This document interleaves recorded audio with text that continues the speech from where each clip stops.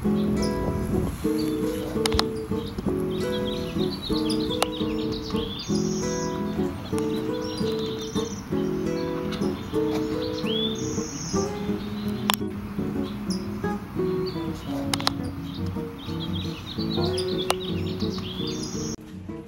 I got myself a tripod, but I'm still gonna sit in this corner because it has the best lighting.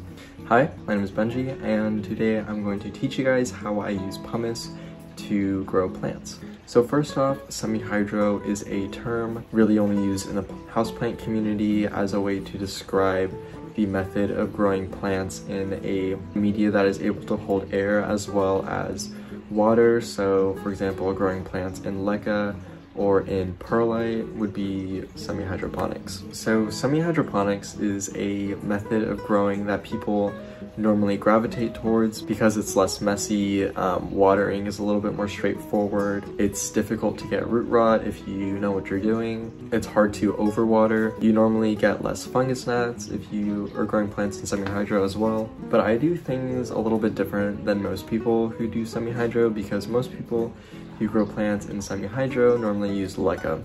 And I have a couple of reasons why I don't use LECA.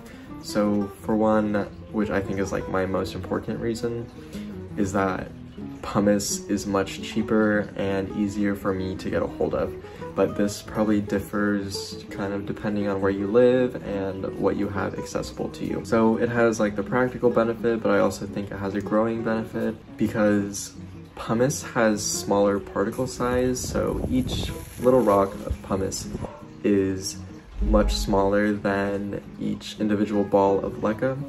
So because the particle size of pumice is smaller than LECA, the gaps between each particle is also smaller, which makes it easier to hold on to small roots. So for example, if I'm planting like a small plant in pumice, it's really easy for the pumice to anchor onto the roots and hold it down. And when I've tried that with LECA, the plant kind of can like topple over and stuff like that. So yeah, I'll just show you guys how I prepare the pumice and then get it ready for planting and how I plant.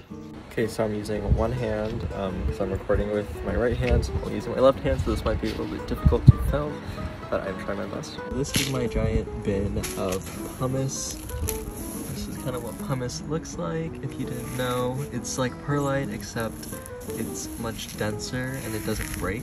It's like actual rock.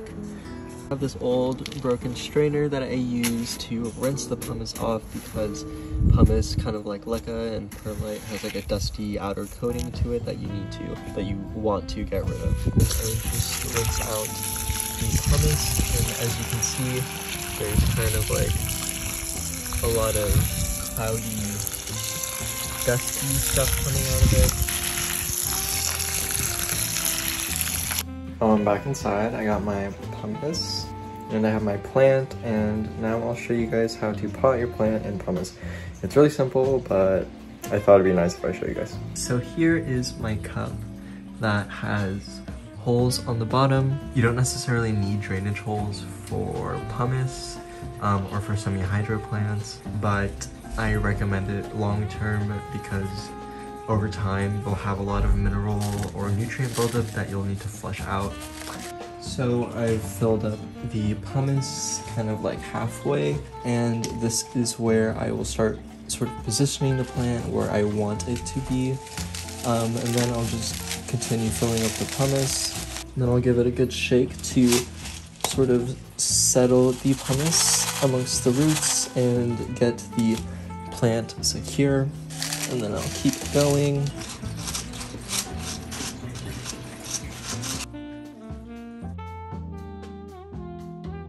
The next thing you need to know about is how to water your semi-hydro pumice plants. I'm gonna say that you need fertilizer. Okay, I know some people will be like, oh, I just use tap water and it's fine, but pumice has no nutrients in it, and neither does LECA or sphagnum moss. So if you're using these growing mediums, you need to add additional nutrients. This is my preferred liquid fertilizer that I use, It is called Dynagrow Foliage Pro.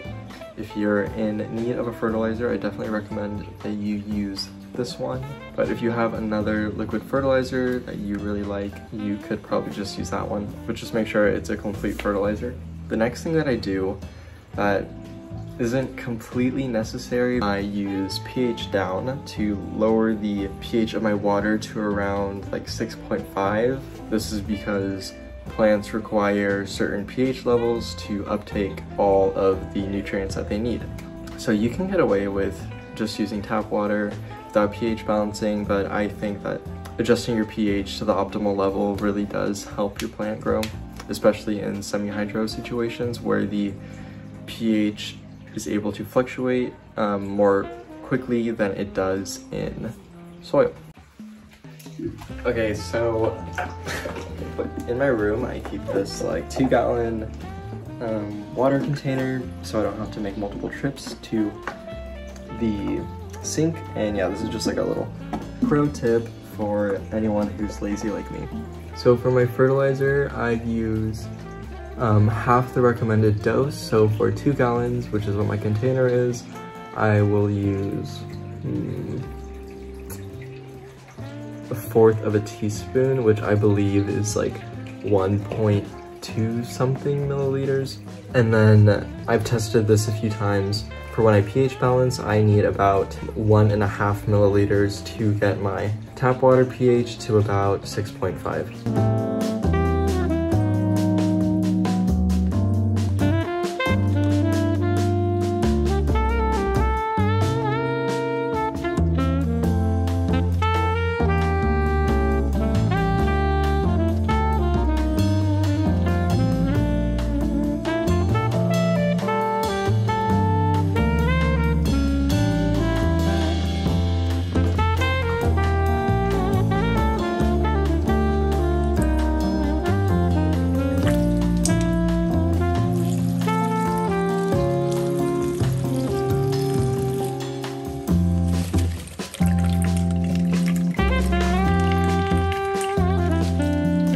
What you could do is you could kind of use this as a catch pot and just leave this layer of water here.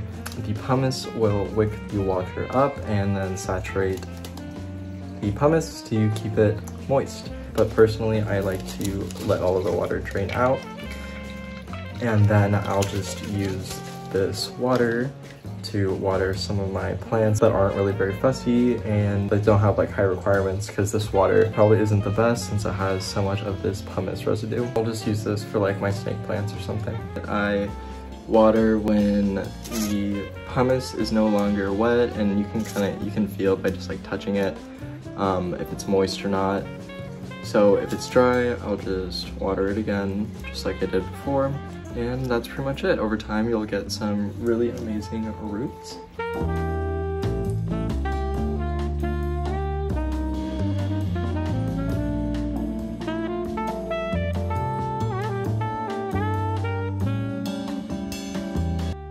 Okay, before I let you guys go, I quickly wanted to show you this thing that I made. It's a poster, and I'm really excited and proud of it. They're pictures of my philodendron that I created, and I designed the poster myself, and I took the pictures and everything. So yeah, I am hoping to start selling it within like a month or so on my Etsy shop. So yeah, pretty cool, huh? Pretty cool. Okay, wait, also thank you to everyone who's subscribed to me. I almost have like 3,000 subscribers, which is crazy. So yeah, like truly thank you. I really love making YouTube videos, so yeah, not to get all sappy, but yeah, thank you. As always, if you have any questions, just ask them below and I will more than likely get back to you. Okay, bye.